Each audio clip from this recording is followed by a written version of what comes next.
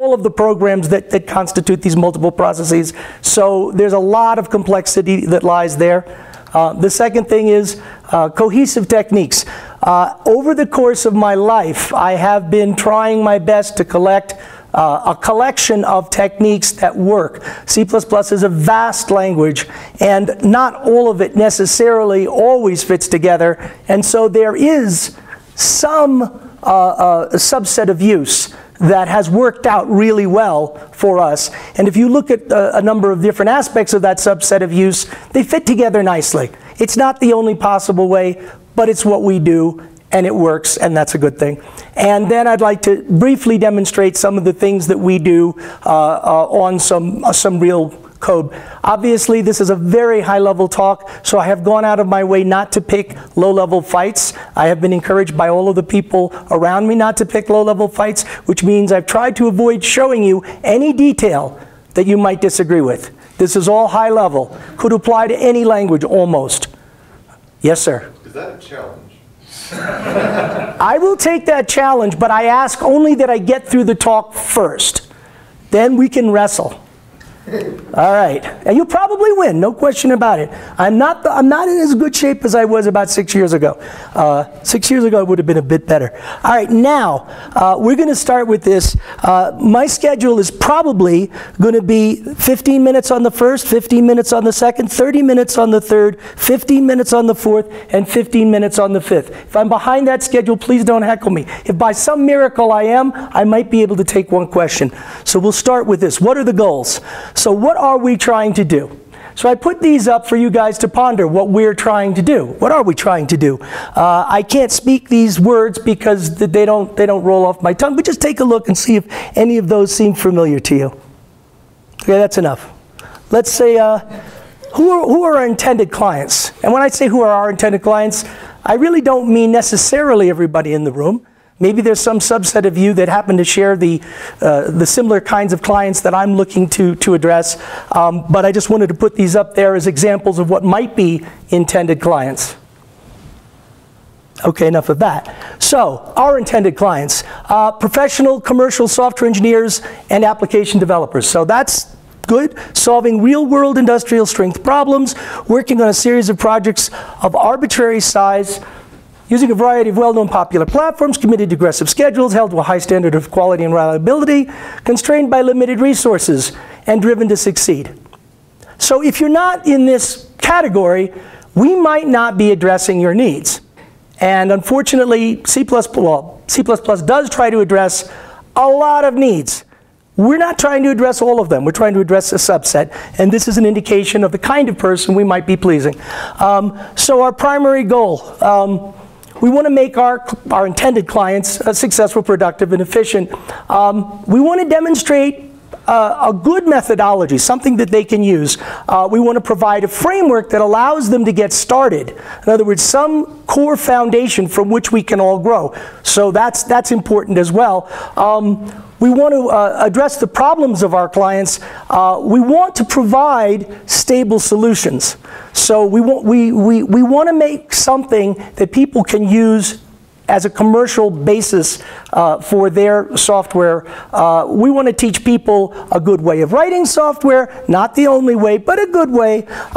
And most importantly for us, we want to achieve this widespread, fine-grained, hierarchical reuse. So that's what we're trying to achieve by doing things the way we do it. The hierarchical part is key here. All right, so achieving reuse. So this is what I'd like to say is brittle software. Without explaining it, everybody will have their own intuition as to what brittle software is. This is itself a talk, but we're making it simple. Brittle software can be used in one place at one time. And that's sort of another definition of what brittle software is. Try to reuse it out of its original context, it's unlikely that it's going to be productive. Then we have this thing called collaborative software. Collaborative software is aware of its surroundings, doesn't necessarily have physical dependencies, but it has a little bit more regularity, and we might be able to use collaborative software across many versions of a particular application or product. Then we have this nice reusable software. And this may or may not seem pleasing to you, but each of these reusable pieces is easy to explain and understand and use in multiple applications. And then we get this higher level reusable thing called a circle, and we're going to call this reusable software. So everybody, again, has their own intuition.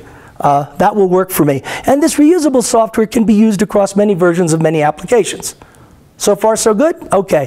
What we don't want to do, and some people talk about malleable software being software that we can easily change to adapt to any of our needs. Oh, that's application software, and that's fine, but that is certainly not reusable software.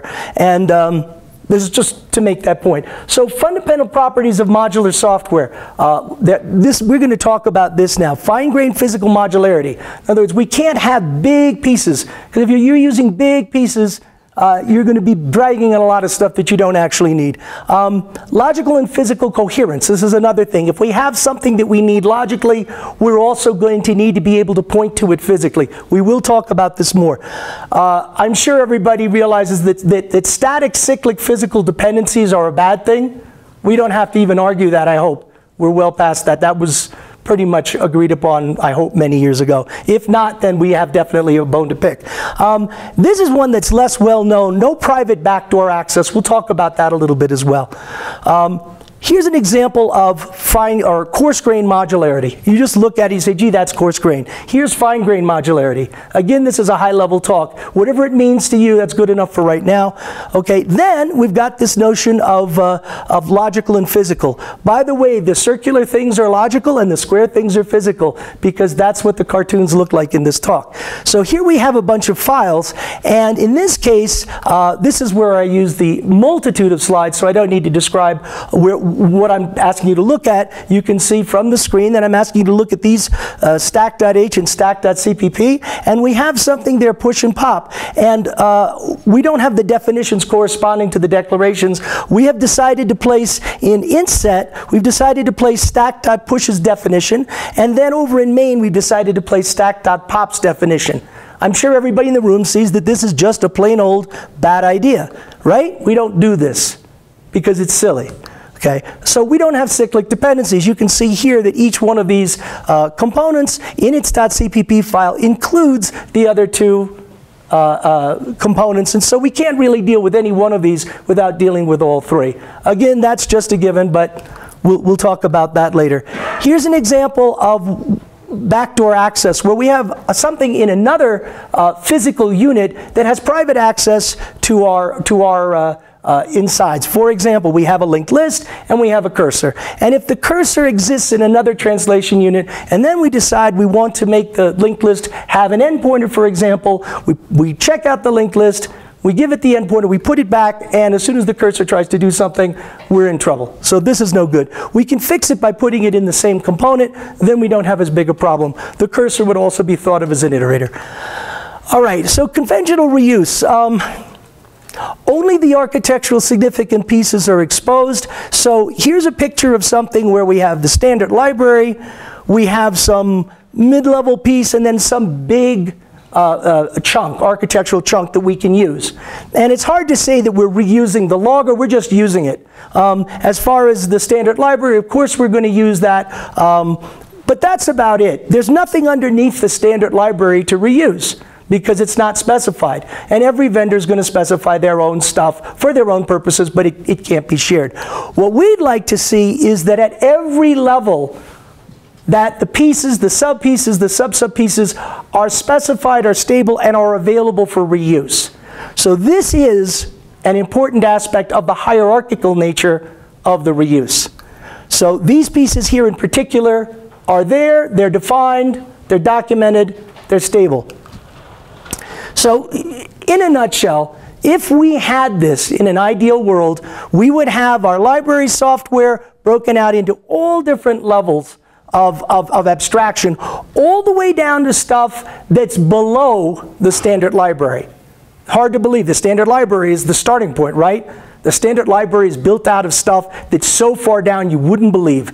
It's built out of like quarks and atoms and molecules, and it goes all the way up. In fact, it turns out that the lowest level unit, we'll talk about what that unit is, that we have, the top level of it is an overlay of the standard library, the top level of this lowest level thing. So just for food for thought.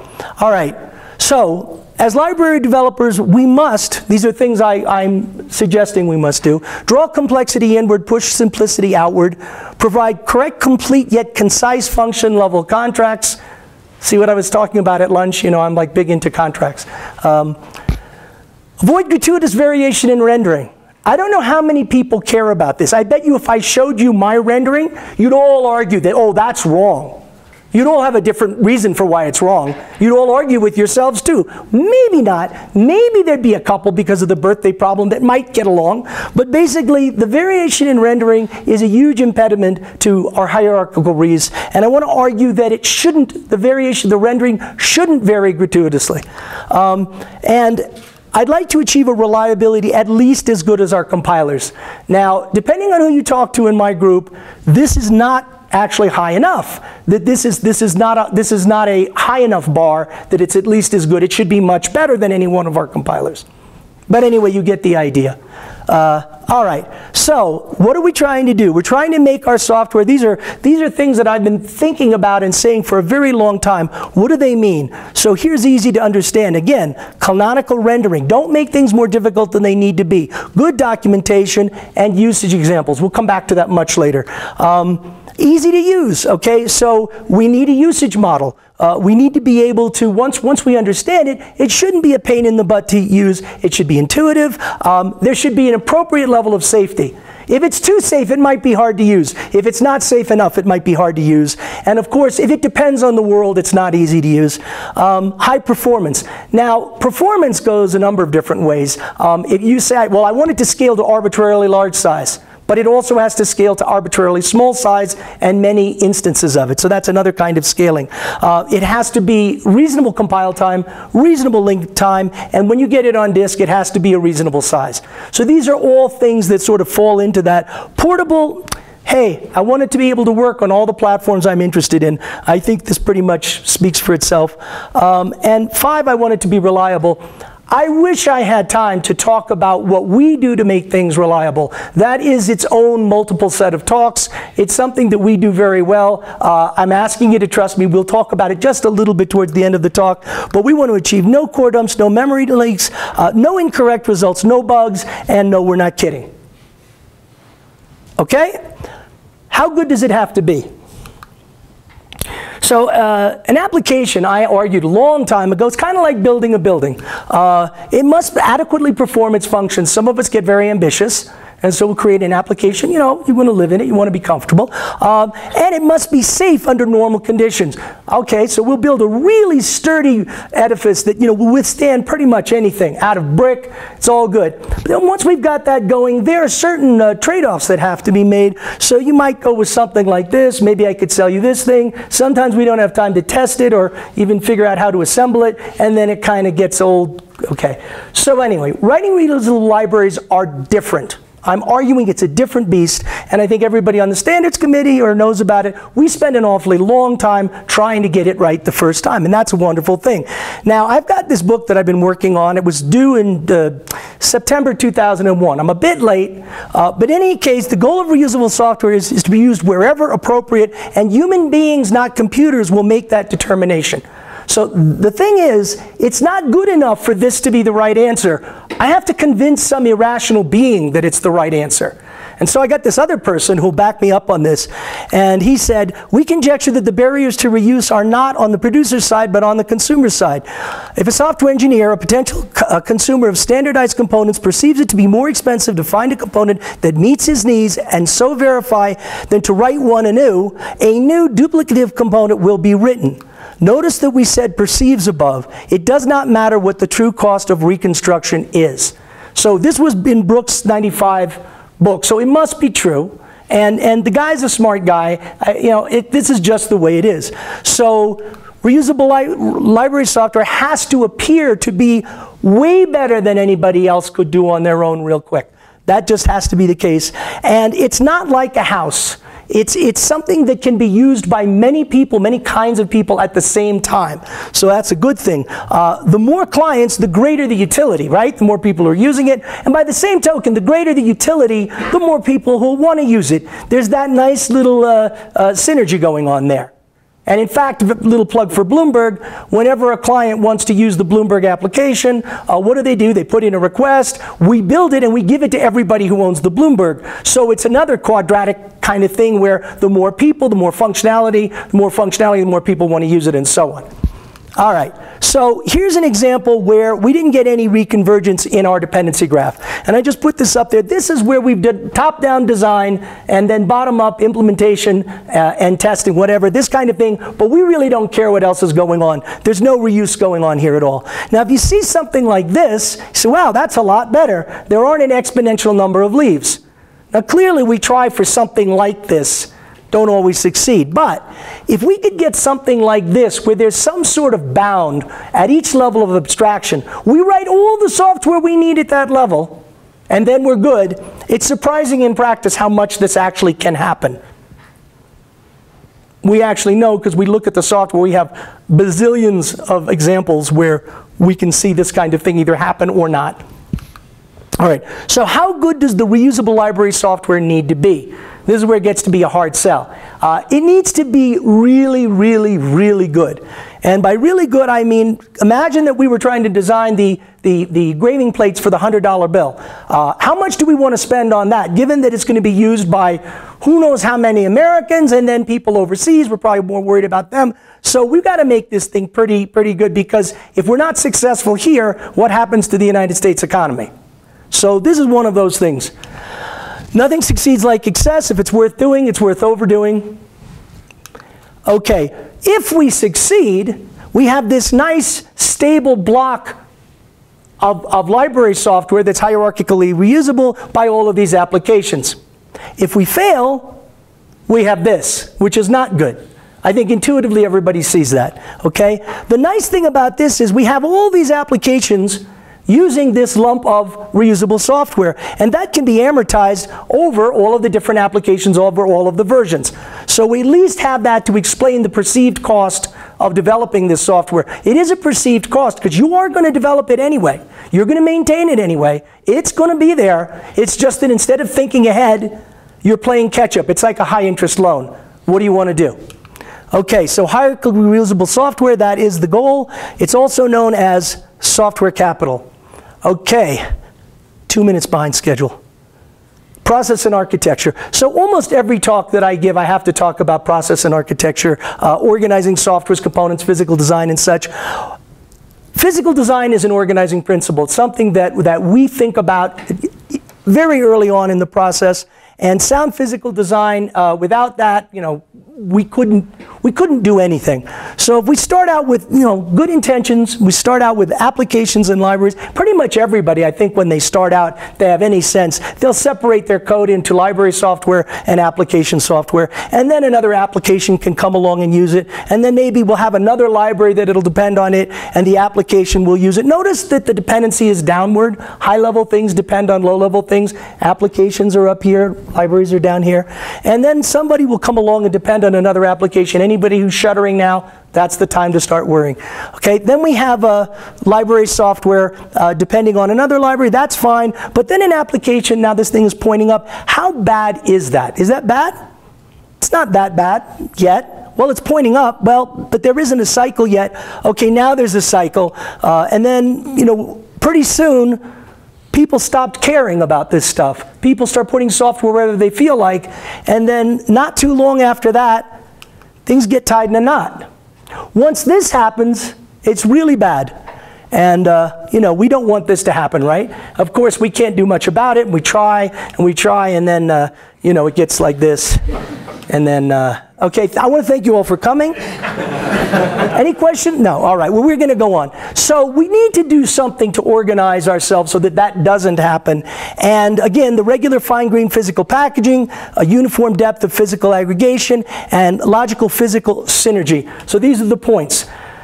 So we're going to start, we'll try to get through these three things in the next 10 minutes. We'll see if we're lucky. What distinguishes logical from physical design? Logical, classes and functions and templates and all those good syntactic things that we sweat over. And the physical has to do with files and libraries and physical linkage. Is the linker involved? Is the compiler involved? What's going on there?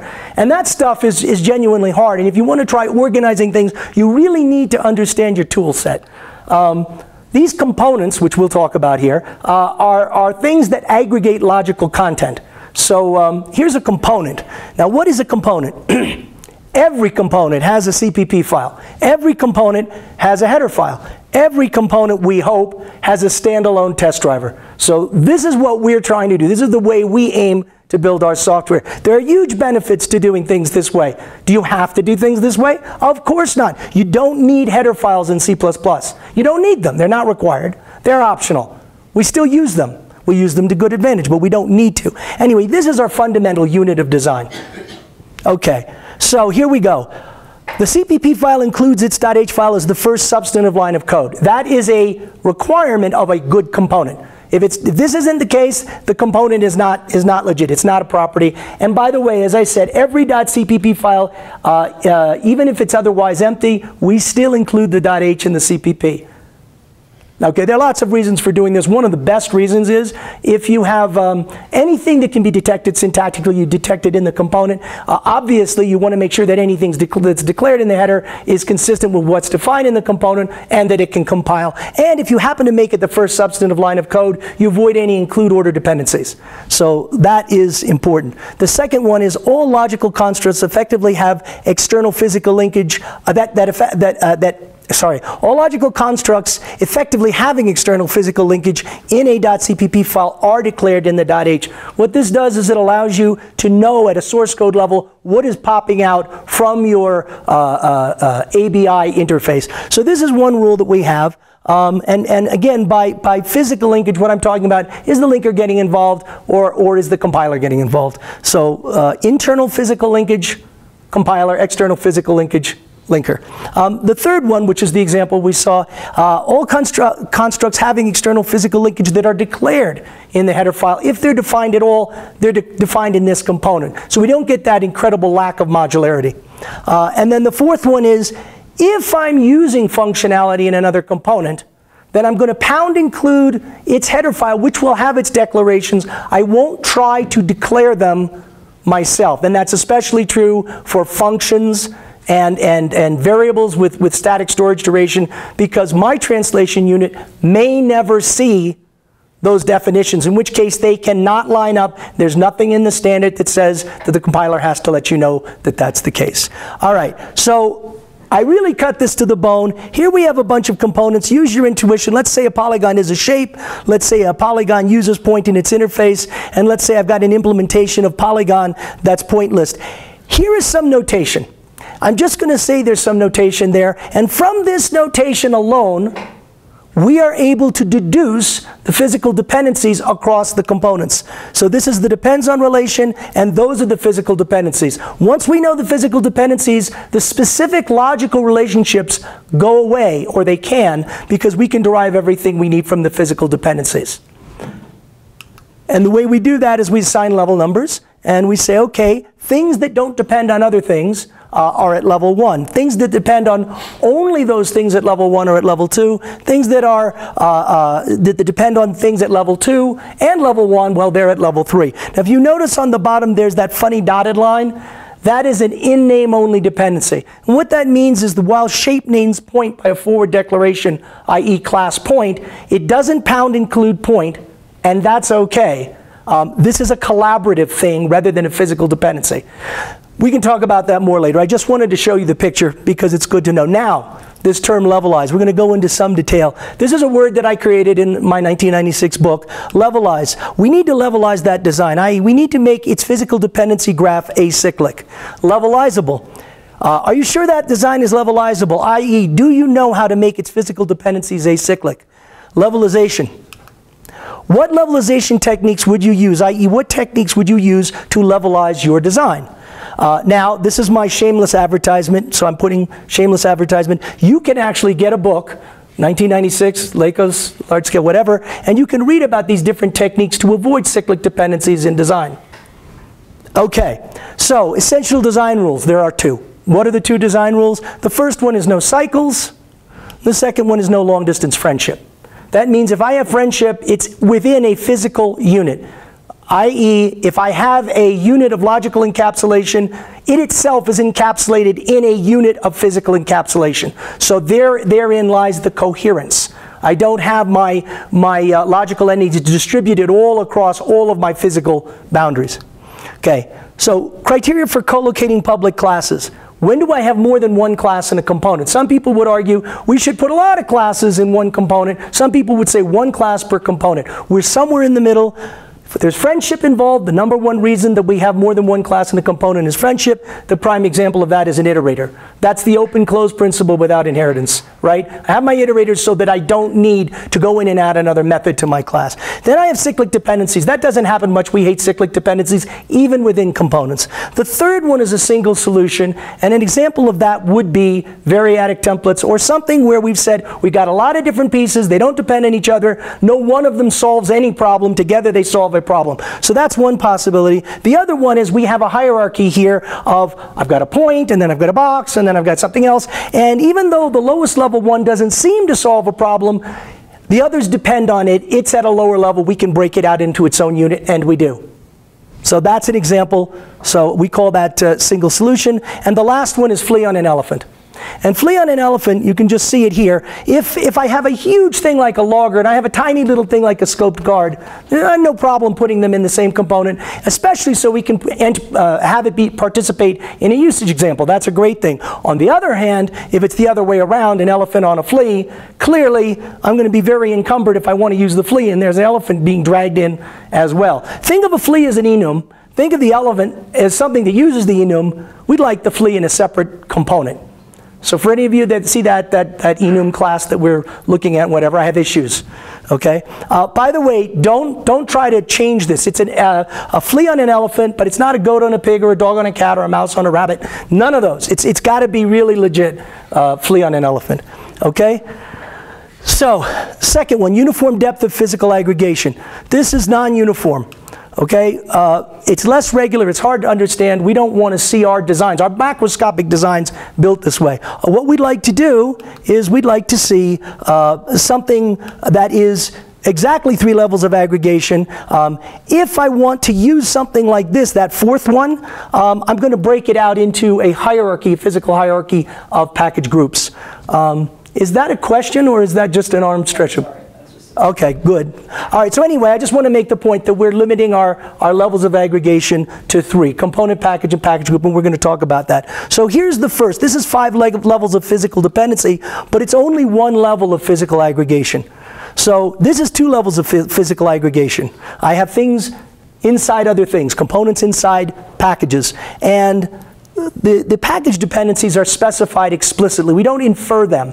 The reason for that is we want to be able, as we're designing and building our code, that we don't violate that physical design specification. This is what keeps our code acyclic at the package level. Then, what are the properties? Okay, the things that go in it and what they depend on. So any aggregate, no matter what it is, this is what you have to specify somehow in metadata and simple metadata. And so here's a hierarchy of packages. Now, this is really useful when you're designing a lot of code. Now, if you're designing a whole lot of code, we go to the 3rd level, package groups. So think of a package as a country, and it consists of cities. But the package is an important aggregation and of logical and physical dependency, but the package group is an even more important aggregation. It's a continent where all these different countries are, and everything in the continent shares the same envelope of physical dependencies on other continents, also known as units of release. All right? So how about a 4th level of aggregation? No, we're going to stick to 3, as I said. We're not going to do that because as soon as you get this level of aggregation, you're talking about something that's too big to manage. So you want to keep your units at a reasonable size for reasonable tools. And this is empirically observed. There's nothing God-given about this. It just is. All right. And then finally, logical physical synergy. All right, so logical physical coherence is one aspect of that. And so here we have an example where a client is using a date, and the person who wrote the date forgot to put the angle output operator. All right, so it's not implemented. Person who's writing the calendar needs it. they pick it up, and unfortunately, when the client decides to use the output operator, they pick up the physical dependency on the calendar, which picks up the physical dependency of the calendar on all the other stuff, and calendars are much heavier weight objects than dates, and this is bad, so we don't want to do that. What we want to do is we want to implement it in the right place, and then the client picks up what they need to pick up, and life is good.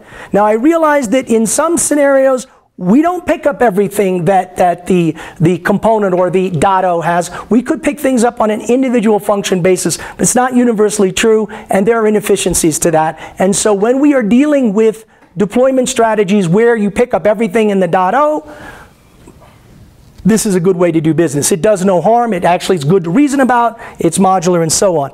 So now let's take a look at this scenario. We got logical physical coherence. I've got a buy side and a sell side. Unfortunately, what we have is we have a component cycle, we have a package cycle, even though if we looked at just the components, there would be no cycle in the component graph. But we don't allow this because we don't want two libraries to be cyclically dependent. So one thing we could do is we could reorganize this thing by allowing the logical entities to stay where they are, but just repackage them so that the buy side and the sell side lower half is in one library and the buy side and the sell side upper half is in another. This is not a good idea. The trouble here is this is inconsistent with that or that, and this is inconsistent with that or that, and basically when we look at this, it's just a mess. We don't want to deal with that kind of thing. It gets worse, by the way, so that's out. So what we're going to do is we're going to structure things like this, so that now notice that the library, the library name and the namespace are consistent. And similarly over here, and you can see that the class names have been changed because they're not the same classes. The effort that's required to get to this is substantial. Okay, that takes care of that. That's the goal.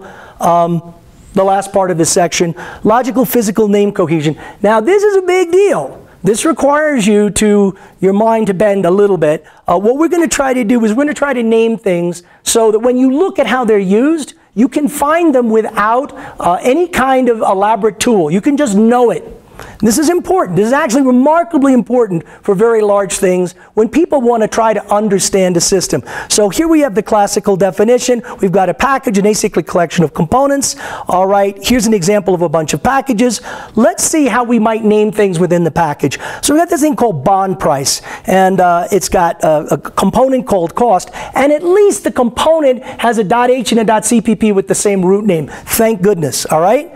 Now, you notice that's the package name.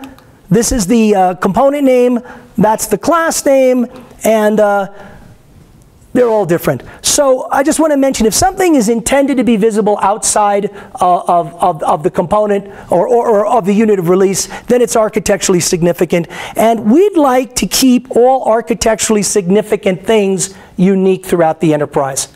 That's a goal. So if we look at this, what are we going to do? The package name and the component name don't match.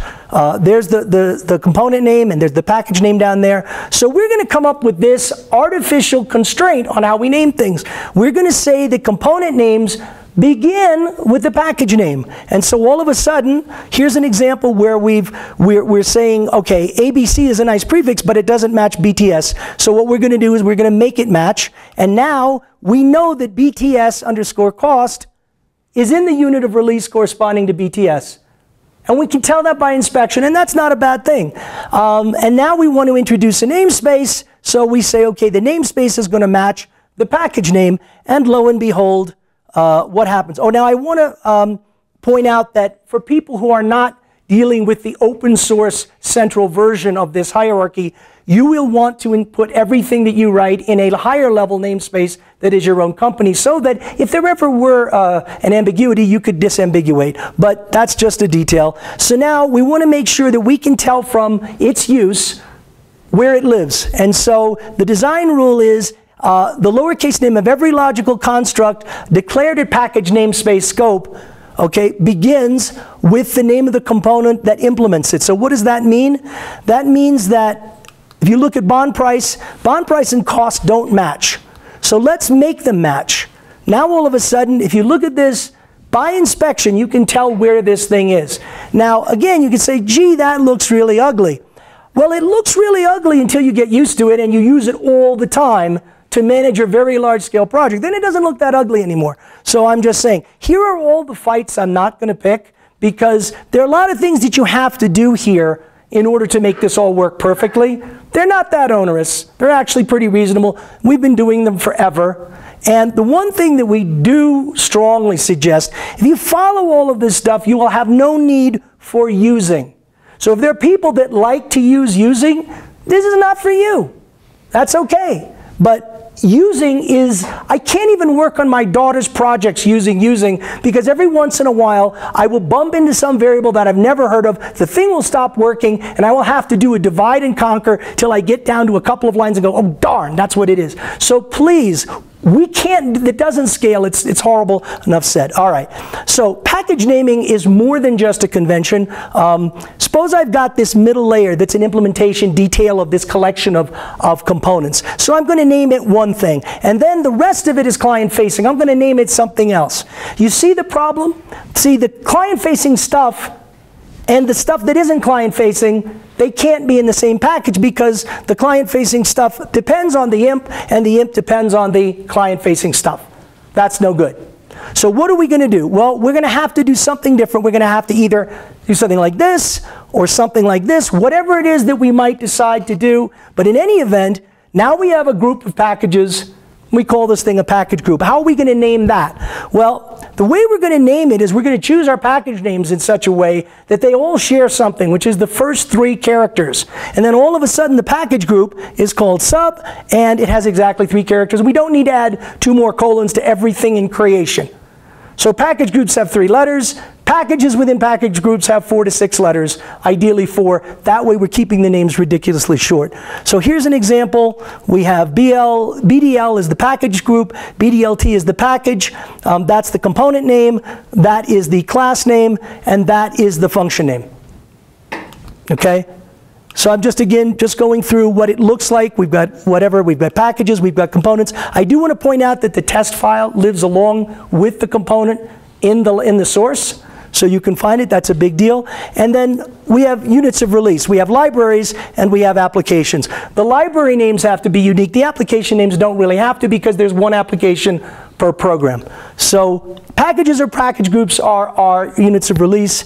And the very last thing here is deployment. We might want to put our .h's anywhere. We might want to put them below the architecture level, at the architecture level. We might want to put them all in one place.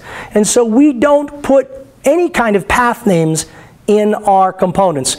They all have unique names. They could all sit next to each other, or any subset could sit next to that, could sit together, and life would be good. We could package them in a library, and an include directory, and it's all good. So it's not an afterthought. I just want to point out this whole thing. We have to think about this from the beginning. It's an integral part of our logical design process, or it's an integral part of our design process. When we're doing logical design, we're also doing physical design. We're thinking of the consequences. It's something we have to consider long before we start to write code. We have to consider it at the point that we're decomposing problems. So if we're decomposing problems like this, we're wrong. If we're decomposing problems like this or like this, we're right. So when you're decomposing the problem, that's when you think about physical design. Okay, I am 8 minutes behind. But that was important. A lot of you may not have seen this kind of talk, this crazy speed talk before, but the physical design part is incredibly important. So I'm chugging ahead.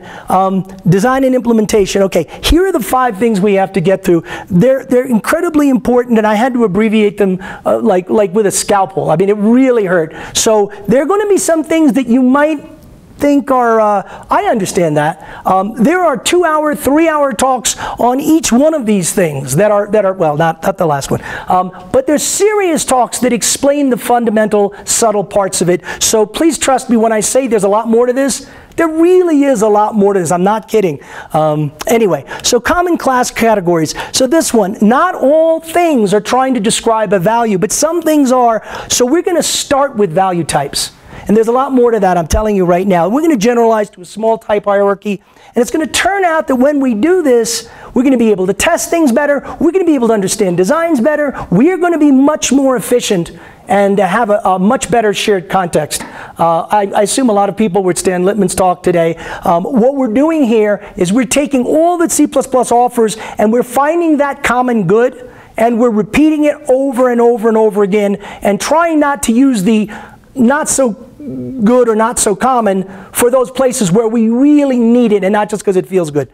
All right, so here's an example of a date. And there's something wrong with this. I have to do this slide. There's something wrong here. Can anybody tell me what's wrong with this? Using its for everything. Okay, that's a possible answer. But the real answer is that it doesn't have const. Now, why am I not using const? There's only one answer. I don't have room. Okay, but this is a date class, okay? This is another date class. They have different implementations, but they're trying to represent the same value of an abstract mathematical entity known as a date. So the question is, if year, month, day of 1 and year, month, day of 2 have the same values, does the date class as a whole represent the same value of the Platonic date abstraction? And I would say yes, it does. These are called the salient attributes of the class. What are salient attributes? They are the documented set of observable named attributes of a type T that must respectively have or refer to the same value in order for two instances of T to have or refer to the same value. Now it turns out that, again, there's much more to this story, and the attributes don't necessarily have to be values themselves. They could be traits or behaviors. We'll see about that in another talk. But the idea is, if you look at something like a time class now, there's no trick here. Those are the salient attributes. It's all good. I hope there's some little bit of intuition here. Now, gets harder. It's an interpretation of object state. It has nothing to do with the representation. So we're comparing an interpretation of object state with an interpretation of object state. In fact, it could be a subset of object state. All right? And no other state is relevant. So it has to be object state. And then, what are the salient attributes of a vector? So I'd like to know, what are the salient attributes of a vector? It's important that we agree on this. Size? Okay, so size is one vote. What about anything else? The elements. Hold on, I like that. So now I get to ask the question, what about capacity? No, I heard a no. It's not salient. Okay, why not? How do we know? What God-given law told us that capacity is not salient? Okay, the answer is it's documented somewhere. But once you know the salient attributes, and you know this thing's trying to represent a value, you have a class category, and it's a good thing. All right. Now, it turns out sometimes we really do want to have, well, hold on. I'm getting ahead of myself. Right now, what we want to do is we want to look at what does it mean, what really constitutes the essence of a value semantic type. So if you look at something like a vector, it could be, you know, that I have a vector here and I do a copy construction on it, and hey, does the capacity get copied? Now, I assume we know that there's nothing in the standard that says whether the capacity gets copied. And since there isn't, we really don't know if memory is allocated for the second guy. We know it is for the, it isn't for the first guy because that's in the standard. But what about the second one? So we can't know. Make sense? So even if two objects represent the same value as according to their salient attributes, they might not have the same value. Okay?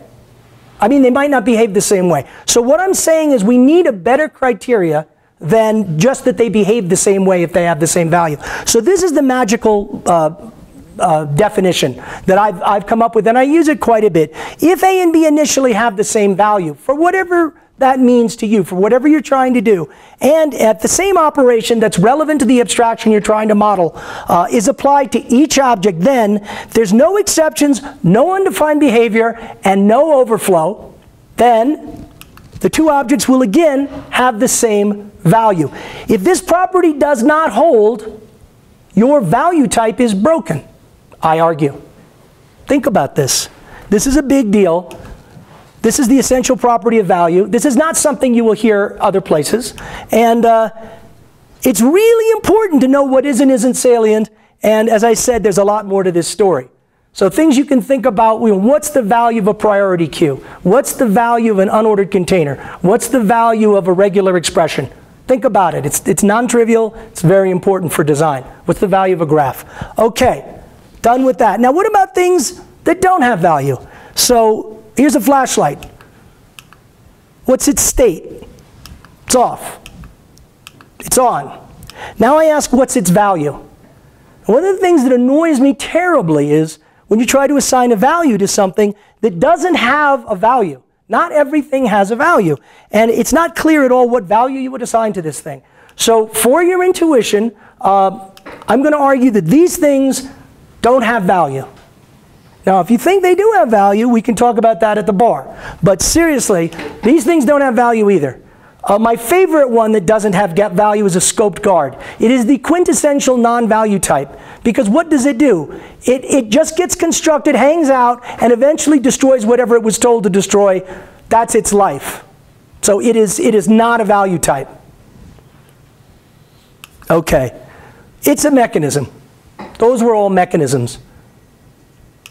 All right, so here's an object. If I have an object, it's either stateless or it's stateful. And by stateless, I also include it's not instantiable. So suppose I've got a date util, and the date util is just a namespace.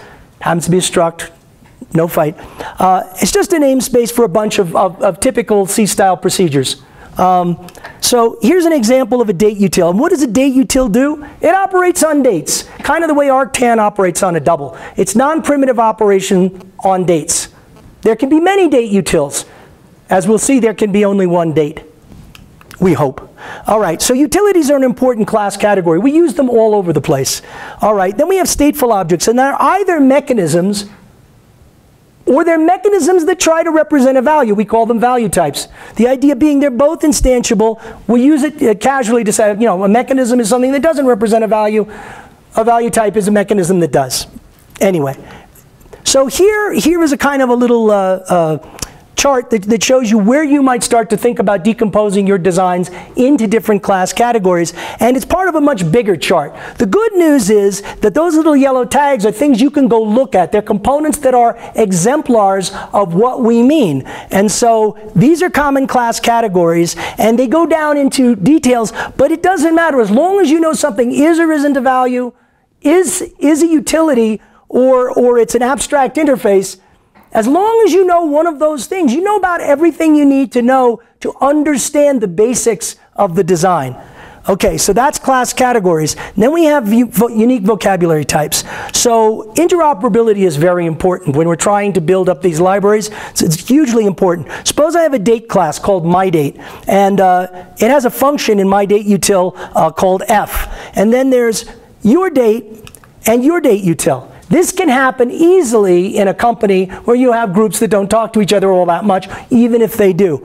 Then another group comes along and says, gee, I'd like to use those two functions as subroutines in my utility. And the question now is, well, what are you going to use for a parameter type? And the trouble is, we have an interoperability problem. So now, what do we do?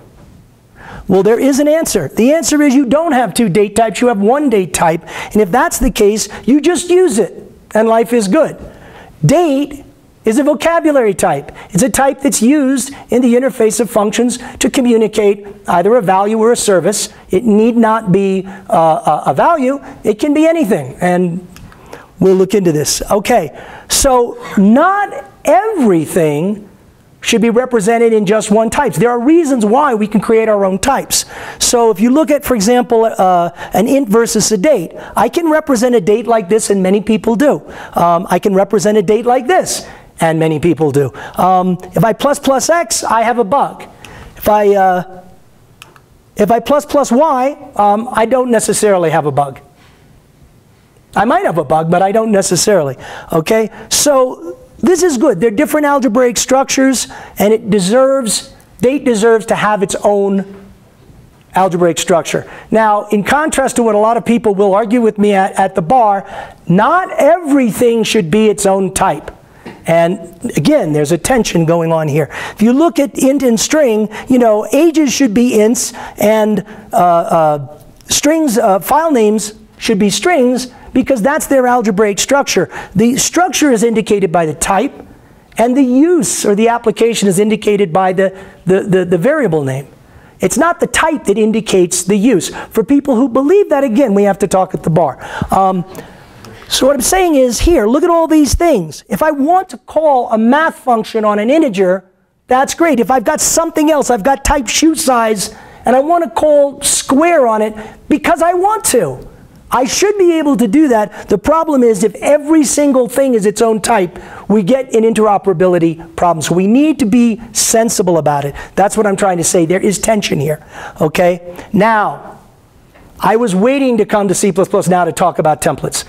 This is awesome, because templates have, for 10 years, given me a problem, because templates, especially, you might know that I have some desire to have allocators work. Templates cause problems when the type changes to something else. That's really the bottom line here. And so we're going to look at what different kinds of parameters there are for templates and how they might cause problems. So they're essential parameters that we need. They're interface policies that we can change the behavior in some way to help us get our jobs done. And then there are implementation policies that we change in some ways perhaps to improve performance or something. They're organizational changes. They're not architectural changes in our class or whatever. So essential parameters, they're necessary. What is a vector of, I don't know, a vector of, no, a vector of int. We need to know that. So something like this, that's an essential parameter.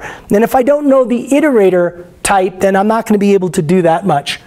Okay, I think everybody's intuition here is going to be good. Interface policies, that's an essential parameter, but that is an interface policy. I hope everybody sees the difference. We're changing the behavior so that we can do a different logical function. Then we have these pesky implementation policies. And these guys, we've got our essential parameter here, and then we have this implementation policy, because it really doesn't affect anything except performance, and this one as well. Now, I'm sure I can get some discussion of this at the bar, but let's look at a queue. I'm sure I can get some discussion of this at the bar as well. Imagine we're silly people and we want to deal with locks using a policy. So we've got this lock policy here. That's an essential parameter, and that's an implementation policy. I hope everybody agrees, because the lock really doesn't affect how the queue behaves. Okay? Template parameters affect object type. That is the huge problem. So I've got vector of int and I've got vector of int here, and life is good. And then I make it a double, and that doesn't compile. How do we feel about that? Okay, he's good. He's good. All right. Now we add an interface policy, and all of a sudden I can't compare these two anymore. How do we feel about that?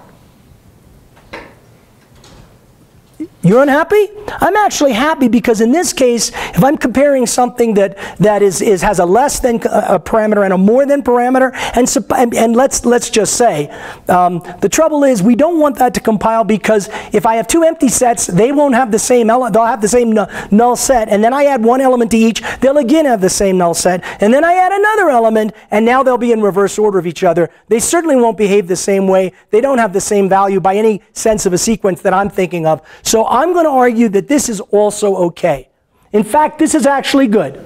This is doing us a favor.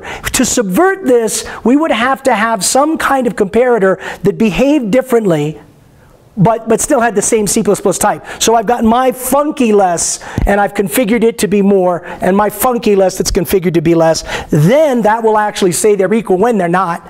And so this is actually okay. But you're just a little early. Now, I add my lock, and I've got this function that takes a regular old queue, and now is this okay? It's a compile error, and it's not good. This is the one that's not good. You with me? Yeah. Okay, good. Everybody see the difference? The other one was just wrong, so it didn't compile. That's good. This one should compile, and it doesn't. Well, it's kind of an interface bug. Well, it is an interface bug, but it's due to the C++ language in some sense. That's the way vector was written. That's the way all of the standard containers were written. And until we get a better solution, which we have, then we're going to continue to make this mistake. So we can solve it like this. Is that good? I argue that this compiles fine, but this means that we've got to replicate that function in every translation unit, and I'm sorry, that doesn't scale. And I've known this for a decade, and this has given me a lot of lost nights of sleep. So we need to do something better than this. So what are we going to do? And by the way, when I say something like runtime implementation policies in this puke green color, you might think that this is a half-baked idea. This has been around for 20 years, and I've been using it, you know, at Bear Stearns and at Bloomberg, and it works just fine. We can talk about that at the bar. Okay, so here I have a good old object-oriented diagram. I've got a queue that uses lock in its interface. I've got my lock that implements lock. Lock is an abstract interface. So what's going on here? So I've got lock. It's a pure abstract interface, and it's got the destructor, which happens to be not a pure virtual function, so that I don't replicate the vtables and all the stuff in every translation unit. We can discuss that. This is a common class category, so just to think. Then we have our queue that takes lock in its interface, and notice the default constructor and the copy constructor. Whoops, did that a little fast. And they're in blue. The blue things are defaulting to 0. Those are extended default and extended copy constructors in the vocabulary that we use when we do the thing that isn't a lock that I don't want to speak about yet. And so there's our queue, and then we have my lock. And what is my lock? And this is the way we do it in C++ 03, and I believe it was Alistair that made me say this. But I knew that, but that's not what we have. But anyway, when it's possible, we will do this, because that's a good thing. And now we have the use of this nice little library system. And what we've got is we've got a function that takes a queue by pointer. And we have a function g, and it creates a lock. And it passes the address of the lock into the queue, making it very clear that the queue could possibly hold on to that address. It would be really evil if we didn't do it that way. And then here's the queue, we call the function, and it works, even though we configured it with a lock. Okay? Now, I have to ask this question. People are often scared. What happens if the lock goes out of scope before the queue? What happens if the lock is destroyed before the queue is destroyed? That's something to worry about, or is it? Is it? Not here, right? The reason is that the lock's lifetime is absolutely a superset of the queue's lifetime because of the scoping rules of C++. This is not a problem. Okay, so what's a memory allocator? This is my plug. Memory allocator is a mechanism used to supply memory. It does not have value semantics, even though it does in C++. It doesn't. It's an orthogonal implementation policy, or should be. It can be and should be a runtime policy, part of our recommendation. And so we're going to talk about polymorphic allocators in some other talk. What is a memory allocator? Well, it should look like a lock or any other abstract mechanism. So this is not particular to allocators. This is particular to implementation policies that have nothing to do with behavior or any of that, are simply implementation details that we want to configure. And it happens to work really, really well for allocators, and maybe it works mediocre for locks. I don't know. Okay? All right. By the way, an allocator is a vocabulary type. And so here's an example of a particular kind of allocator. And this is how hard it is to use. And we can discuss how valuable it is to use. But here is my allocator. And when I create my vector, I pass in the address of the allocator. That's all I have to do. And now I can use the vector the same way I use any other vector. And when it's done, it will go away. And this can be as much as 4 times faster than normal allocation, because a buffered sequential allocator just so happens to take its memory from the stack, if that's what you want to do, and the cost of allocating memory on the stack is essentially 0, and the cost of getting rid of it is also essentially 0, so you don't wind up paying for much. Again, that's a longer discussion, but we can discuss the benchmarks.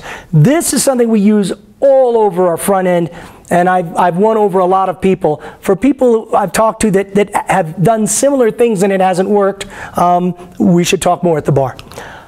Okay, here's Pablo Halpern's paper on polymorphic allocators 3525. Definitely worth a read. It went over well in the UK, and we're going to keep going. We've been working on it since 2005, and we're making good progress. All right, you can also see in our open source distribution BSLMA allocator, because that is the polymorphic base class for our distribution until we get this thing standardized. Okay, design by contract. Everybody probably knows this, so I'm going to go over it really quickly. This is a function. That's its interface. These are types used in its interface. That's a contract. We'll get back to this. Here's a class. Here's its interface, the public interface. And here's part of its contract. And here's more contract. Okay? I know it's frustrating when you see words on the screen, but trust me, I'm just trying to give you a picture. Okay, now I've got a component. It's got the public interface for the class that's in it, and then it's got the free operators. And so that's the interface. Everything that's publicly accessible from the component is the interface of the component. And of course, it has some more contract. And by the way, this is an example of how we write contracts, and lots more to say about it, but there's an example. All right, so I'm going to go on. Preconditions and postconditions. I assume everybody knows what that's all about. So here's an example of a function, and this is what? A precondition or a postcondition? Precondition, good. It's a precondition. And then for functions, it's just the restriction on syntactically legal input. And then here we have what? Okay, so that's a postcondition. Good. And for stateless functions, it's what it returns. And it can return it in various ways. But in this case, that's what it returns. All right. Now if I have an object method, what is the precondition? It's the thing that I have to satisfy, including the state of the object. So for example, what are the preconditions on something like pop back? Size is greater than 0. So that's certainly possible. And then the postconditions are what's supposed to happen. Okay, also known as essential behavior, and Kevlin Henny pointed out that postconditions or I should say essential behavior is a superset of postconditions, because postconditions are static properties, and essential behavior includes, is it thread safe, what is the runtime complexity, and so on. So we have undefined behavior and essential behavior, and then there's this stuff in the middle, which is neither undefined or essential. Okay, so this stuff in the middle is a dangerous area, because we're not promising what will happen. It won't blow up, but it'll do what it'll do. So if you look at this contract and format the object to the specified output stream at the absolute value of the optionally specified indentation level, and return a reference to stream. If level is specified, optionally specify spaces per level, the number of spaces per indentation level for this and all of its nested objects. If a level is negative, specify the indentation level suppresses the indentation level on the first line. If spaces per level is negative, format the entire output on the line, suppressing all but the indentation level is governed by level. Initial indentation is governed by level. And then if stream is not valid on entry, this operation has no effect. So here's a long paragraph of stuff, and it tells you a lot of interesting information. And now the question is there any undefined behavior here? And it turns out, no, there isn't. But there might be some non-essential behavior. In other words, this doesn't tell you absolutely everything and how it will behave if you satisfy its preconditions. So just so you know the difference, now we have an interesting question, and this is a bone of contention worth picking. This is a fight that I have to pick. Here I have well, I'm going to pick it shortly. I'm a little ahead of myself. Here I have a contract. Is there any undefined behavior in this function? I'll give you a hint. Any undefined behavior? The answer is yes, there's undefined behavior. You have to put in the right, a valid year, month, and day. And that's by design. And now how about this one? Is there any undefined behavior in the copy constructor?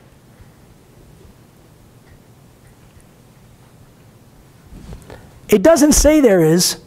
And one of the things about our methodology is we tell you if there are preconditions. We just come out and tell you. It's not a secret, we tell you.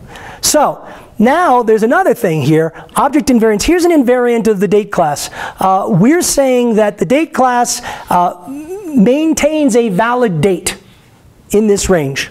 We're saying that. Whether it's good or not is another bar discussion, but the question is, does the code itself have to preserve invariance even if one or more of the preconditions of a method's contract is violated? I.e., suppose I pass in some bad stuff to the constructor that takes year, month, and day as ints. Do I have to make sure that this does not get a bad date value and corrupt the program? Yes. Okay, so we have people that say yes. That's going to be an interesting discussion because according to our beliefs, the answer is no. If you say yes, then you're implying something to all people, because if anybody in this room disagreed with you, then they would be unhappy that we did it. And so I can't satisfy everybody, as we'll see. Or actually I can, but I have to do it in a slightly different way. It is not a local contract guarantee that if you provide undefined behavior, that the behavior is undefined. I mean, if you do something that is undefined behavior, you can't count on what will happen having done the undefined behavior, because that's a contradiction. So what happens when behavior is undefined gives us some flexibility that we will take advantage of. And for anybody who cares about high performance computing, clearly you can't do that. You're giving away machine cycles. We'll talk about that. So design by contract says, if you give me a valid input, I will behave as advertised. Otherwise, all bets are off. These are the things we think about when we're dealing with contracts. So we say what it does, what it returns, essential behavior, we've talked about that, undefined behavior, i.e. postconditions and preconditions. We have a little section that clarifies things, non-normative notes. We always document every function in this order, not necessarily as separate sentences. So I just want to point that out. When we go to verify things, preconditions, okay, you have to read the manual. That's how you tell whether you satisfy the preconditions. It's not going to tell you necessarily that you didn't. But it turns out there are ways to do it. Now this assert thing here is a way of ending the program. There are better ways. And we presented one in the UK a few weeks ago, and it went over pretty well. So there's another option coming. But if you don't want to wait for that, there's BSLS assert. You can look at that now. Post conditions. How do we make sure that if somebody gives us a valid input that we produce the right thing? And the answer is component level test drivers. We have to make sure of that. And test drivers are the right way, not assertions. And then finally, invariants. How do we make sure that invariants aren't violated? And it turns out the only way we really know how to do that is to assert in the destructor. And so that's what we do. We assert that the invariants are valid as an object goes out of scope, because that's the one place we know every object is going before it goes out of scope. You take that and in concert with a test driver, and you're in pretty good shape. All right, so appropriately narrow contracts. This follows from design by contract, we'll see. What is defensive programming? Anybody have a thought? You check the condition. All right. I'm going to generalize and say redundant code that provides runtime checks to detect and report but not handle or hide defects in software. Is that going to work for you? Okay.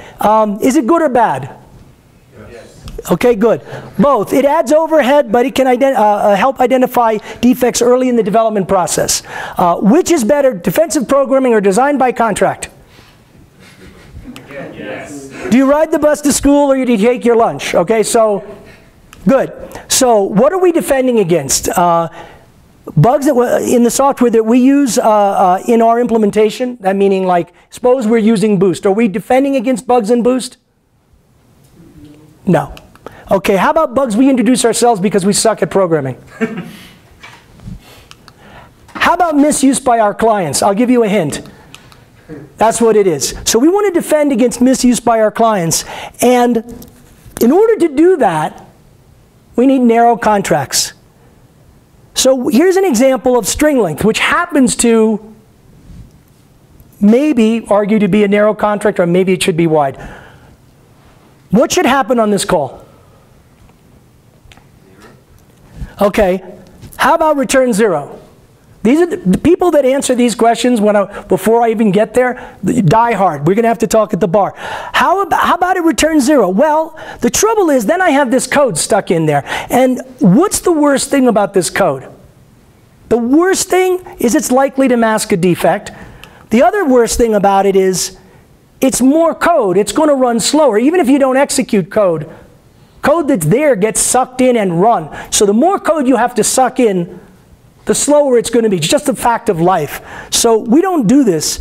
We say it's undefined behavior. By the way, so does C. It's undefined behavior. So this is a narrow contract. It asserts this, but if it goes away, no problem, just don't pass in 0. Now you're probably still not happy.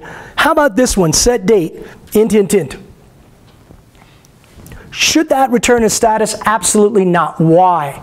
Because if it does, then anything I put in is valid. Now, I know my birthday is March 8th, 1959, so I put it in clear as a bell. Unfortunately, I had to put it in like that. But since I knew that was my birthday, I didn't check the status. There's no build mode that can help me. Oops. So this is a double fault. We don't like double faults. Double faults are really hard to defend against. If it were either one, I forgot the status, or excuse me, if I put in a bad thing, then all I need to do is build it in a different mode that checks, and then I am back to being safe again. But in this situation, absolutely not. So we have to be careful. What are we really trying to do that works and works for everybody? So returning in status implies a wide contract because there's no undefined behavior. But oh well. So wide contracts prevent defending against these kinds of bugs. Now here's an example where I can assert is valid on this thing. Now if I assert is valid, I can take that out. By the way, the is valid function is much more expensive than the function that it's trying to protect. So if you put this into set date, for any reasonable implementation of date, there would be a problem. This one happens to be deliberately designed to illustrate a point, but it's still expensive. So we don't want to do this. We did the benchmarking. Even Howard Hinnett did it. He said that his checked date was 8 times more expensive than ours overall. I think that speaks volumes. So anyway, what we're going to do is we're going to have this nice additional function called setDateIfValid. And that function, we are interested in the result. But if you don't check the status on a setDateIfValid, you deserve what you get. So we have both, but we don't call one when we don't need it. That allows us to do the check. All right, so what should happen with this wonderful behavior? Suppose I call operator bracket outside of the valid range. Call it with some strange number. Well, we have another function called at. And this happens to be my least favorite function in C++. And the reason is very simple. There's nothing I can do to take the inefficiency out of it. It's there for life. So I'd much rather have one that I can configure once I know my program is working. So, but then there's this problem that thing could crash. But it turns out, no, we have a better answer for that. And we'll get to that. So preconditions always imply postconditions. Whenever your function cannot do what you want it to do, it cannot return normally. That's a requirement. So it's, if it can't do what it's supposed to do, abort is a valid option. That's a possibility. Good library components are exception agnostic via RAII. When I say exception agnostic, in our world, we don't try, we don't catch, we don't throw, but we are exception safe. So if you want to inject an exception, knock yourself out. But we're going to handle it with RAII, and we'll run equally well in an exception and non-exception build, and life is good. And we'll probably be more efficient as a result. Okay. Now, narrow contracts allow undefined behavior to come in. I said that having undefined behavior possible is actually a good thing. And why is it? If you don't have to deal with it, you don't have to write the code, develop it, test it, document it. Less code runs faster, and it allows us to extend the functionality in a stable way if we figure out what it really should do. But really, it enables practical, effective defensive programming. And finally, defensive programming means fault intolerance. So if you thought defensive programming was fault tolerance, definitely maybe bar fight, I don't know. But this is important. I hope you remember defensive programming is fault intolerance. Okay. So overriding customer focus. I had to say this. One thing we do that most people don't do, we come up with real usage examples before we write the components. Once we have that down, then we go and implement them for a real world purpose, not just because we figured out, oh, this is cool, I'm going to go build this thing, then I'm going to send a paper into the standards committee and hope it gets accepted. No, please, there has to be a reason, a real reason for it. And once we've got that, we want to document it in a way that's consumable by all of our people, our customers, and then we want to validate it in our test drivers. We make a big deal out of this. This is easy to understand. And here's an example of a usage example, and it's a picture. I don't expect you to read it. It's on the slides. I mean, you can look at this online. The idea is the stuff that's in the yellow, when we do our extraction and display, comes out as code blocks, and we have a standard phraseology that allows you to walk the usage example. So again, I'm giving an example here. I'm sorry I don't have time to do this. This is a picture. Okay? Forgive me. Canonical organization. What I want to do is I want to have a uniform set of categories that we partition our information into in our components and packages and package groups. So we have that. Then there's a certain order that we present it. So we have that. And then there's a certain vocabulary and phrasing. So we have that. And especially in contracts. So this is another thing that's being kind to our users. We go out of our way to do this. The only way to do that, there has to be a bottleneck, and that's me. So I tell everybody how to phrase things and what to do, and so it's all the same. And even if it's not perfect, it's better than if it's all different, and everybody gets to suggest things, and this gets better and better and better over time. So this is easy to find and use. And then lastly, consistent useful rendering. We want to make it look like the code was written by one person. So unambiguous standard function names. I can't stand clear and entry. I don't know if I'm the only one. Remove all and is empty in a way that it's just human language, just makes things better. A consistent argument order, like outputs, inputs, and parameters always. And appropriate use of pointers and reference to indicate intent directly from the source code. This is another huge religious war that people have. I really do believe that for large projects, this wins. Again, this is my experience. We'll talk about this. So helpful visual cues. Because I'll tell you, C++ is hard, and as soon as you lose those cues, I'm lost. I really am. All right, verification and testing. So ensuring our own reliability while improving that of our clients. What are we going to do? Component level testing. So in a nutshell, we want to test in isolation. We don't want to let it get away from us, because as soon as our test driver is too far away from what we're trying to test, we can't sensitize a path back to our test driver to figure out whether we got it right or not. And if we change anything in the middle, we're in trouble. And so this is what people do sometimes. They test from the GUI or whatever. So this is bad. We're not going to do that. This is my oldest slide, this and the next one. We want to test hierarchically in a tree-like way, where we test the first level, the second level, the third level, and at every single point as we're testing the functionality added at that point. We're not trying to test the stuff below. Hugely important. Okay. This is so ridiculously an overview that to say that this is itself, this slide is a book. So what we're going to do is we have to understand what it means to test. And that means coming up with two different ways of representing behavior.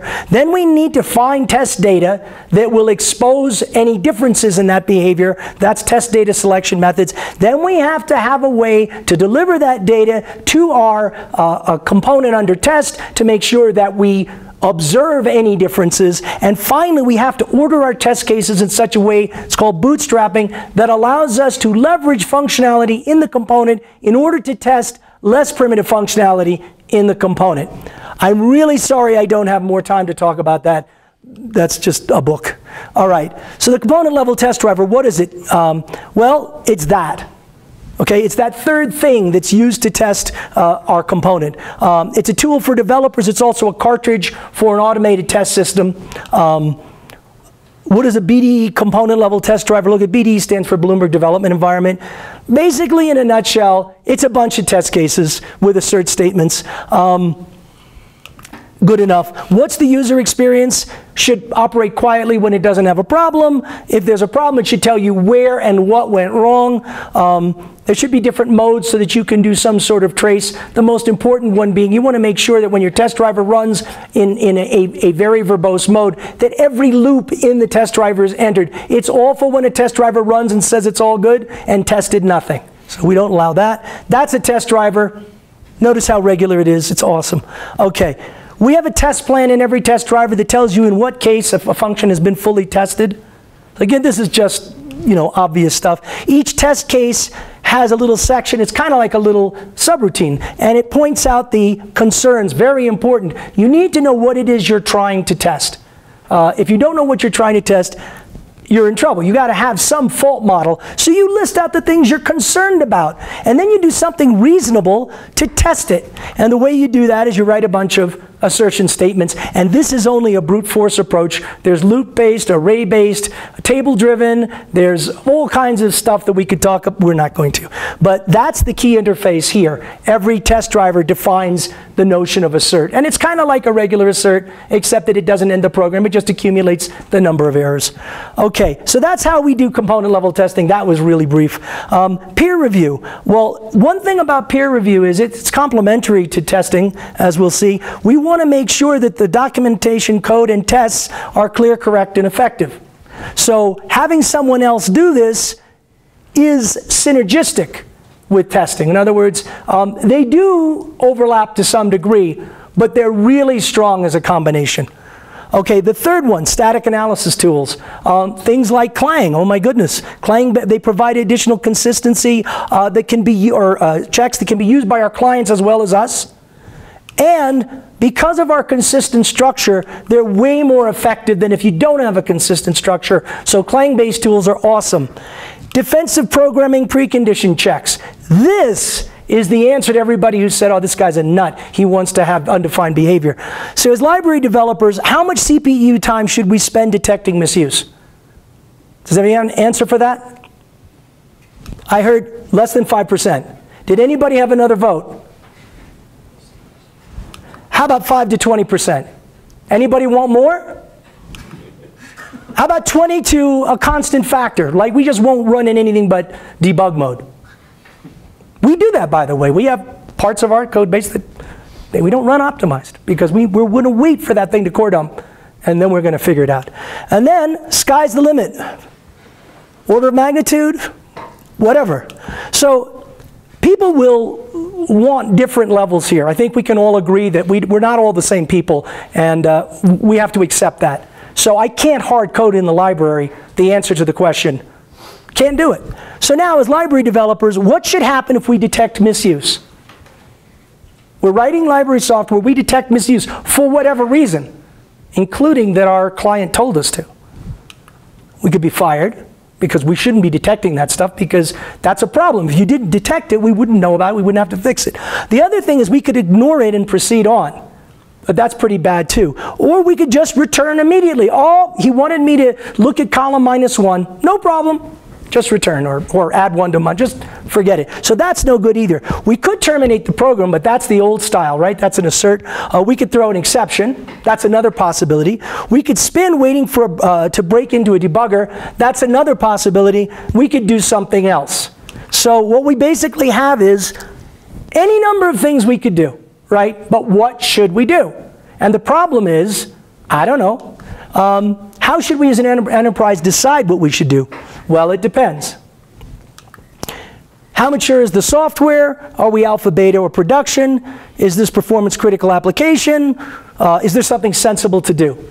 So if we want to, for example, save our client data and then exit, that's not unreasonable. All right, who should decide? Number one, how much time to spend in an application, checking for bugs in the, the misuse of the library. Who should decide that? And the other one is what happens if the preconditions are violated? Somebody has to decide this. One possibility is the reusable library developer. How would they know? They have no context. The other possibility is the poor slob that caused the bug in the first place. The guy who called the component directly, the immediate client. Certainly not. The third one is the owner of the application who, number one, is responsible for building it, so he has control over the build system, and two, owns main. Guess which one? So every application developer gets to choose both of these things. And that's a cool thing. So if you want to read about this, BSLS Assert will teach you how to use this and have your personal exact way, every one of you. Awesome, right? Okay, so you've got these controls. This is handled at compile time. That's handled at runtime. Knock yourselves out. By the way, this is itself a 2-hour talk, for real, which I gave at ACCU in, I can't remember, it was 2011 or 2012. I think it was 11. All right. So now, we're on to this last thing. I have 5 minutes. What I'm going to do is I'm going to get to a point where I can stop. Anybody that wants to walk out can, and then I'll probably be another 7 minutes. So I'm going to see what I can do to get at least some stopping point here. This is what the BSL package looks like. It's a vertical column. As it turns out, even though we try to make these nice directed acyclic graphs, it just turns out that when all is said and done, it's pretty darn vertical. And so we're just going to look at these 11 packages, 10 high in levels, and 2 of them are not our standard BDE stuff because we're trying to adapt to the C++ standard, which in no way, shape, or form is our standard BDE stuff, but we still love it.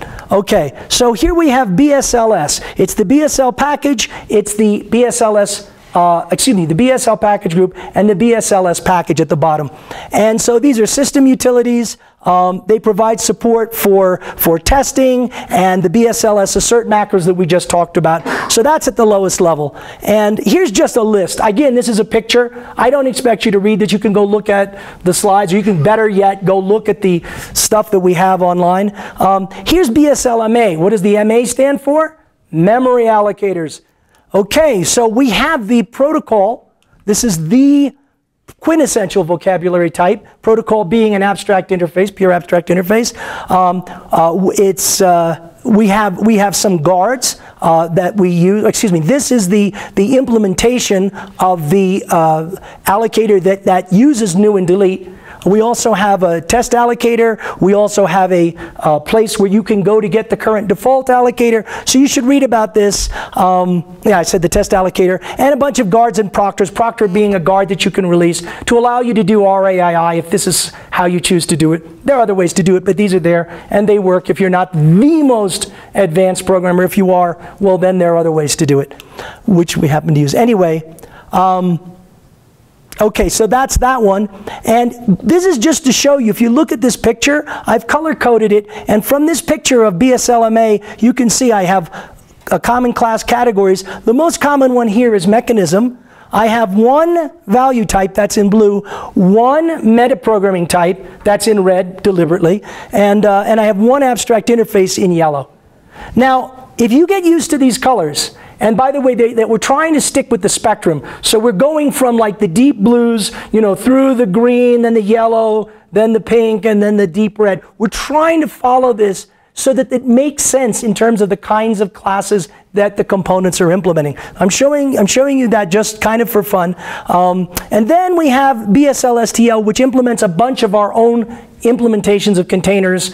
We have the short string optimization. We have node-based containers that have their own adaptive pools in them, which work way faster than other implementations. So I'm sort of bragging about that a little bit. And they also all of these are allocator aware, polymorphic allocator aware, and they also work with other standard facilities, so they're compatible with other things that don't want to use polymorphic allocators, which is kind of interesting. Okay, anyway, and then there are the other non-allocator based facilities are just passed through to your underlying library vendor's implementation. And yeah, this is the other things on top of it basically adapt to allow you to use it in a standard way. So, how do you find what you need? Well, it turns out that we use Doxygen, but we use a very stylized markup language, and we have an organized home page, so you can go take a look at this, browse through it, do whatever you want, all good. What licenses apply? MIT, because we want everybody to have a party and do legitimate things and use it any way you want, including making money. So this is the tentative stopping point where if you don't want to sit through another 7 minutes, you don't have to. I'm okay with that. But this is where you can go look at the stuff. All of this stuff up till now was leading to the next part, though. So if you walk out now, you're going to miss the good stuff. I'm just saying. We'll come back to this. I will go fast. There's only 100 slides left, I swear. 150. But it turns out it's animation. That's deliberate. So anyway, what else do we have here? We have, beyond BSL, we have BDL. And we're going to start releasing more and more software. And we're going to talk about a couple of allocators very briefly. So here are the two allocators, the buffered sequential allocator, and you have a question. Have you benchmarked any of these allocators? Oh my God, yes. Against anything like TC-Malloc or Google, which is Google? I'll tell you what I'm going to do. I'm going to talk about this for a couple of minutes. That's it.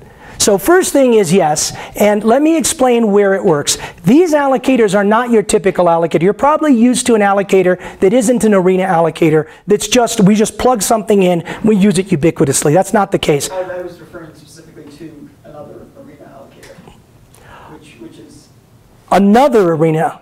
Okay, I think I know what you're saying. This is a deep dive. Let me talk about that afterwards. But let me go through this and tell you where we use them. There are two very different allocators here. One of them is designed to work in a single-threaded application where you're taking memory from a buffer initially, and then if it overflows, you go to a sequence of increasing queue sizes. So in other words, you might allocate 1,000 bytes on the stack, let's say, and if it overflows, you'll go to 2,000 and 4,000 and 8,000 off of the heap. That's what buffered sequential allocator is. It's incredibly good for building up a data structure, using it and getting it out. If I had a vector of strings and I wanted to build it up, use it, and blow it away, you can't beat that. That's my answer. You can't beat it. It's like dyna-array on steroids. Because it is dyna-array, because you're taking the buffer right off the stack, you're using it, and if it happens to overflow, you're going to other stuff. Dyna-array doesn't take an allocator. I think that's a bug. Anyway, BSLMA multipool is completely the opposite. Suppose you have something that gives and takes and gives and takes and gives and takes memory all the time. Well, it's already probably a bug because it's a node-based thing that doesn't have a pool built into it, an adaptive pool. So that's a problem. But in any event, not everything is perfect. If it takes an allocator, you can plug that thing in. So those are the two possibilities. Now, I wasn't sure when I originally wrote these slides if I would have time to do a diagram for each of those. So this is a buffered sequential allocator. I want you to think about like bovine buffered. This is it. But this is the real picture. And what it is it's a buffer probably on the program stack which overflows into an increasing sequence of geometric growth for blocks of memory off the program stack. So that's what it is. The sequential allocator part is that part, but the buffered one is saying, I want the first allocation to be ridiculously fast. I want the rest to just be crazy fast. Okay, so this is it. This, by the way, people at my company love this thing. Really. Now, note that, by the way, if you delete something from this, it's a no-op, because we're going to get rid of all the memory at once. This is a managed allocator. Managed allocators are things where you can blow the whole thing away. You don't even have to delete stuff. You can just, goodbye. All right, so now this is the multi-pool allocator. Again, we're dealing with farm animals. This one took me a while to draw, but the idea here is you have an entire sequence of pools that are adaptive. So let's say in the case of the 24 one, we needed only 3 things. The first time we allocate one, we needed only 3 blocks. The first time we allocate enough for 1 object, then 2, then 4. Now it saturates at 32 because once you've allocated 32 nodes, there isn't much benefit to allocating 64 and then 128 like there was in the other one. I actually described this in my 1996 book. But this is also good stuff when you're in an arena, when you're in a place where you need only a few object sizes and you're going to need to give them back and take them and give them back and take them, whatever. This is a multi-pool allocator. We have a corresponding multi-pool that you can use without going through the virtual overhead if you're building a data structure, which is probably what you should have done, but then you would know the sizes and then you would have gotten it right in the first place. So this is, again, we have to understand. All right, these are for the oversized. If you have for something too big, you just get it as a sequence of blocks. So it's a little bit of overhead if this is not what you're doing. Okay? Now, this is sort of the crescendo here. Suppose somebody comes along and says, write me a date class that tells me whether today is a business day. Okay, so you get a date, and it seems like it needs to do everything, and pretty soon you're depending on the world, and this date is unusable by any human being. I mean, it does what it says it does, but really it's just not good. So I'm saying bad things about it while I'm talking, and you get the idea. What are the real requirements here? There are 3 of them. Represented date values of C++ type, determine what date value today is, determine if the date value is a business day, and by the way, provide a hierarchy of reusable components while you're doing it, because we never want to do this again ever or anything like it. So represented date values of C++ type. Now you look at this and you go, what the heck is he talking about? There's a mechanism. Oh, it's green, yes. And oh, there's an enumeration. It's a kind of value type. Okay, a date. Oh, I know that's a value type. There you go. You're done. Now you say, all right, I've satisfied the first requirement. Now I'm going to determine what date value today is. Well, let's put this aside, and then let's look at these other pieces that individually make sense, and together we'll answer that question. We have the system time utility. Okay, that's a util. We have an unconstrained value semantic type in time interval, so it's blue, and we've got some other blue things, and it turns out we know blue is a value semantic type, so here's our diagram. We have a lot of stuff. We know what kinds of things they are. There's our second answer. Then we go to our third one, determine if a date value is a business day. So we'll put that aside, then we'll create some more machinery, and that's a protocol, so it's got that nice yellow color, and day of week set, and that's a value semantic type, and a packed calendar, and that's a value semantic type. Why? Because a packed calendar represents a collection of date values over some interval, and it just is. Okay, and then we have a calendar. It's also a value semantic type, but it's faster because it keeps a bit vector in there so that it can look things up way quick. And there you go. And then, wait a minute, there's a problem here. Where's the data source? We didn't tie this thing to a data source. Did we do that on purpose? Absolutely. So where is the data source? Well, it turns out that the data source is somewhere over there in our client domain. So we're going to have this calendar cache, which is a mechanism that holds on to calendars that have been fetched from the data source, and we have this protocol, which is a calendar loader that our client can implement and then install the calendar cache. And oh, let's just look over here and see what's going on. Yeah, there's a mechanism that implements the calendar loader, and now we're back here and we're done. See how easy that is? Once you have all this stuff, it's really easy to do this. You might think, this is crazy. How could I ever do it? The point is, the first time you do it, it sucks. The second time you do it, it's amazing. So if you do this for a living, and you always do this, pretty soon, I'm telling you. All right, so finally, the fourth one is, well, while we were doing this, what did we forget? Well, there are a lot of interesting things you can do on a date, so we're going to create a date util. We're going to think of those things that other people needed that you didn't ask for. And there are a lot of things you can do if you have a calendar in a date, so we've got that there. And again, what are these? They're utils. Notice that the utils all have the same color. When you look at this diagram, if it didn't have color coding, I mean, even though it does, it's probably a little daunting, but that it has color coding makes a big difference. So there's your answer to that problem. So now we go back to components, because those were classes, and we say, okay, here's BSL, here's BDE, this is our world, and here you see BDET. So BDE is a package group, and BDET is a component, is a package, and this is the BDET time interval, okay? And here's BSLS platform, and so you see BSL is the package group, BSLS is the package, and now we have the client-facing stuff. And now what we're going to do is we're going to fill out all the parts that we didn't need in the architecture. So we didn't need this, but we're going to break it down into parts that we are going to use over and over. And BSLS assert is something we use almost everywhere. So now you look, I have these level numbers. That little line there, we don't need it. It doesn't change the level numbers. So we can take it out, and it won't change anything. So it's gone. And so now what we're going to do is we're going to go through and fill in the pieces.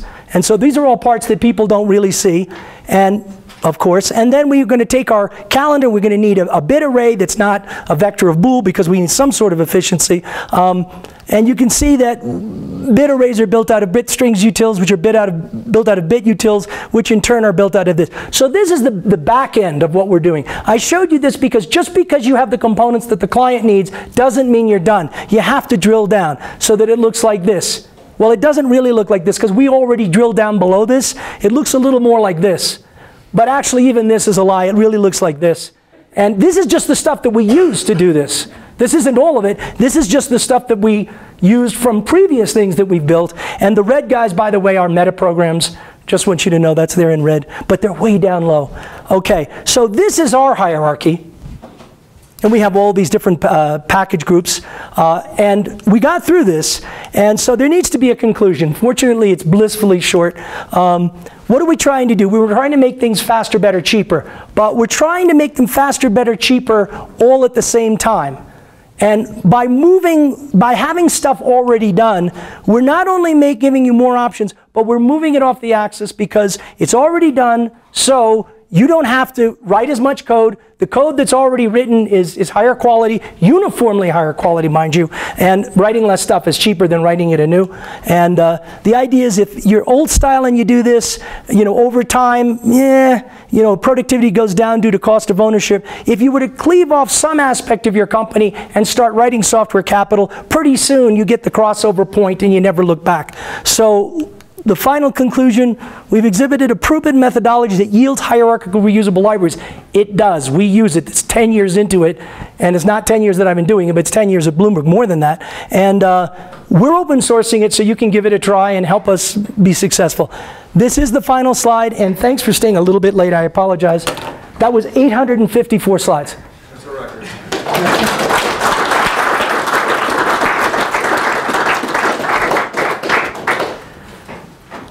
All right. Anybody that wants to leave is welcome to leave. No problem. If anybody wants to come up and talk, that's fine. You have a question? Sorry, I missed that. Can you go back to the first slide and say it again? Yeah. Very good. I have a question. Sure.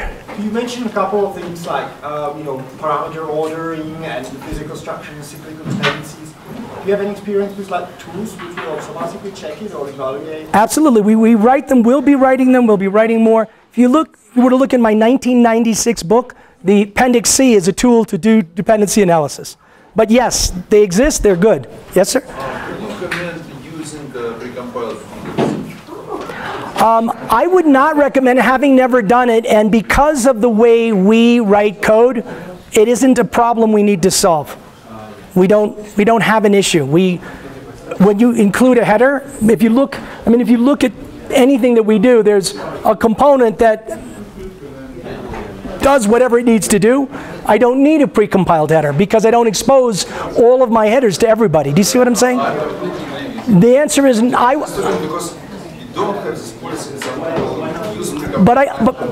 yeah, I can't comment. I don't know. I don't know what to say about that. I haven't used them.